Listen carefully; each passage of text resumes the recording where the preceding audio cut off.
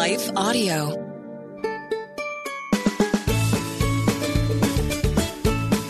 Hey friends, welcome to the Hearing Jesus for Kids podcast. Do you ever feel like you want to know more about the Bible, but then it's kind of hard to understand? Do you want to share your faith with your friends, but have a hard time figuring out how to do that? Do you want to learn how to connect the Bible to your real life? Well, then this is the show for you.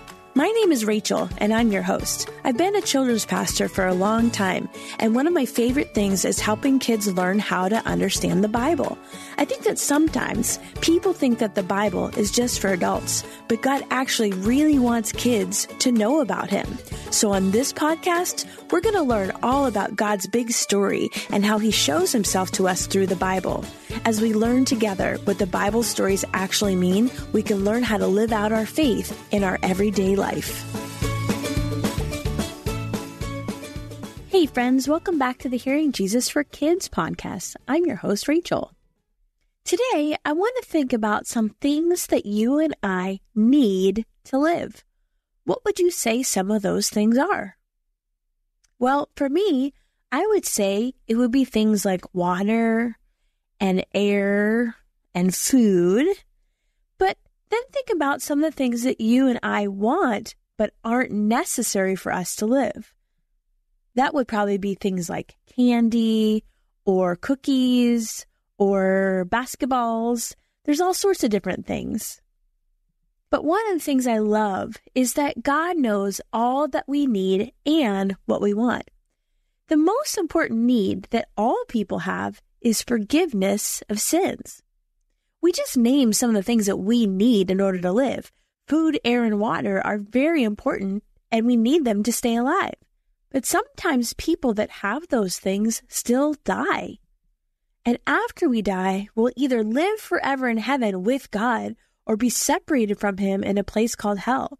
And since none of us know when we will die, do you understand why I just said the most important thing, the most important need that all people have is forgiveness of sins? Well, today we're going to be talking about a scene in the Bible that's leading up to the resurrection story, which you may have heard about or learned about at Easter time. But this is a story that happens just before that in Matthew chapter 21. See, for 3 years, Jesus, who is the Son of God, He has been teaching God's people how to live a life that pleases God. And He showed God's power by healing lots of people. And think back, before Jesus was even born, and when Joseph had learned that Mary was pregnant and they were not yet married, an angel told Joseph to take Mary and his wife because she was going to give birth to God's son. Joseph was told to name God's son Jesus because He would save the people from their sins. The name Jesus was a reminder for the main reason He came to this earth. He came to provide for our greatest need, to be saved from our sins. And we've been studying all sorts of things over the last couple of months. But what we're studying today is the final days that Jesus was even on the earth. Jesus and His disciples are on their way to Jerusalem. Because Jesus is fully God and fully man, He knows what's going to happen before it even happens. And as they are on their way to Jerusalem, and they were near a place called the Mount of Olives, He tells 2 of His disciples to go into the village and to get a donkey and bring it back to Him. Jesus told them, "If anyone says to you, 'What are you doing? Why are you doing this?' say, 'The Lord has need of it,' and they will send it back here immediately." So the disciples went into the village, and they found the donkey and his mother tied to a post outside on the street. And they went over to the donkey and began untying them. And just as Jesus had said, the owners of the donkey were like, "What are you doing? Why are you untying them?" And the disciples did exactly what Jesus told them to do, and they said exactly what He told them to say. And just as Jesus said, the owner let them take the donkey and her colt to Jesus. Jesus told them what would happen, and it happened exactly as He said it would. And do you remember how we talked about the Old Testament and the New Testament? Well, 700 years before this happened, there was a prophet named Zechariah that wrote exactly about this. Zechariah said, "Rejoice greatly, O daughter of Zion. Shout aloud, O daughter of Jerusalem. Behold, your king is coming to you, righteous and having salvation is he, humble and mounted on a donkey, on a colt, the foal of a donkey.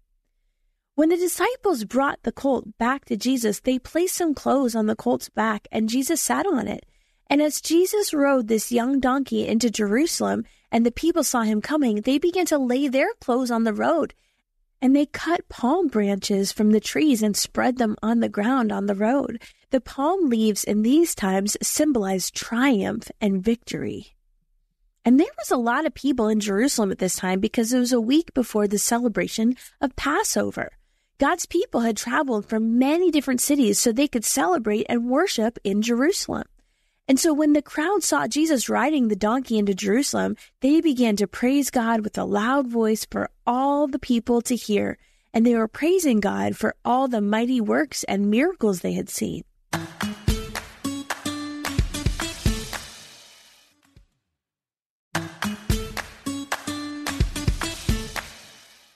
They were shouting, Hosanna, the Son of David.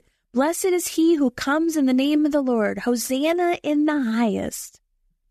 At the time that Jesus was entering Jerusalem riding a donkey, God's people were being mistreated by the government, the Roman government. They were shouting Hosanna, which means, oh, save. When the crowd saw Jesus riding a donkey, they welcomed him as their king. God's people felt that their greatest need was to be rescued from that Roman government, and they thought Jesus was coming as the king to save them from the Roman government. God knew what they felt they needed, but he knew that their greatest need was to be forgiven for their sins. Jesus riding a donkey was symbolic of a king coming in peace. If a king came riding a horse, it meant that he was coming to fight a war. But Jesus came into this world the first time fully God and fully man to bring peace with God for sinful people. And one day Jesus will return riding a white horse, and he will then come to conquer his enemies. But on this day, he came to provide for our greatest need. What did we say our greatest need was? To be forgiven for our sins. Once Jesus was in Jerusalem, he went into the temple, and he got so upset and angry at what he saw. He saw people buying and selling animals for sacrifice in the temple, and he drove all the people out of the temple who were buying and selling and overturned the tables. He flipped them over, and he said to them, "It is written, my house shall be called a house of prayer, but you have turned it into a den of robbers." Jesus was quoting something that the prophet Isaiah spoke about a long time ago. He said, "For my house shall be called a house of prayer for all nations." And while Jesus was in the temple, blind and hurt people came to him, and he healed them. While all these things were going on, Jesus had some people that were criticizing him, standing and watching every single thing he was doing. The chief priests and the scribes, the religious leaders, they saw the wonderful things that Jesus did, and they could hear the little children praising Jesus as they sang that song over and over, Hosanna to the Son of David. And yet they were still so angry. They wanted Jesus to stop, and they wanted the children to stop praising him. The religious leaders didn't understand that their greatest need was to be forgiven of their sins. They didn't believe that Jesus was God's son. They didn't love Jesus. They hated him. They hated him so much that they wanted to kill him. They asked Jesus, "Do you hear what these are saying?" And Jesus said, "Yes. Have you never read, out of the mouth of babes and nursing infants, you have perfected praise?" Jesus was saying that it was normal for kids and babies and toddlers and children to praise God. And I want to think about that for a minute. As we get ready to pray, think about the kind of joy that people must have had as they were in the crowd that day, as they saw Jesus ride into Jerusalem. Now, we know what happens next in the story, but at that time, people didn't know that Jesus was going to die on a cross. They were celebrating the promise of God to send a king. They just didn't quite understand what kind of king Jesus was going to be yet. But we know that Jesus came into this world to die in our place so that we could have forgiveness for sins. And when he shed his blood on the cross and he became that perfect sacrifice for our sins, Jesus was sinless, and his death fully satisfied and took care of God's anger towards sin and us. So in order to be forgiven from our sins, we have to say that we're sorry to God for our sins. And we also have to believe that Jesus died on that cross and was buried and rose again from the dead 3 days later. Let's take a couple moments to thank Jesus for providing for our greatest need, and that's to be forgiven for our sins. Dear God, thank you for making a way for us to have a good relationship with you by sending Jesus to die on the cross, to take on the punishment for what we deserved. God, we thank you that you love us no matter what, in spite of all the things that we've ever done and all the things that we're going to do.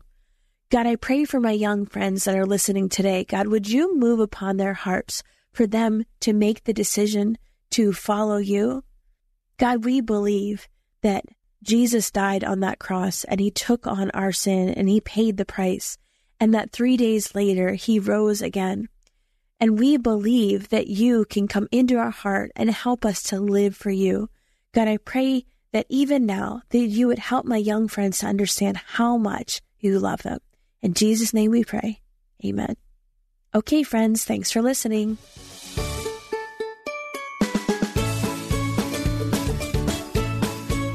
Hey, friends, thanks for listening to the Hearing Jesus for Kids podcast. If you liked today's show, I would love it if you would head over to Apple Podcasts and leave a review. That's the #1 way you can support this show. If you're wanting to dive a little bit deeper, you can also join our Patreon community to get our family discussion guides, join our private discussion groups, and have access to bonus content and additional resources every month. Hey, I'm praying for you today. Know that you are so loved.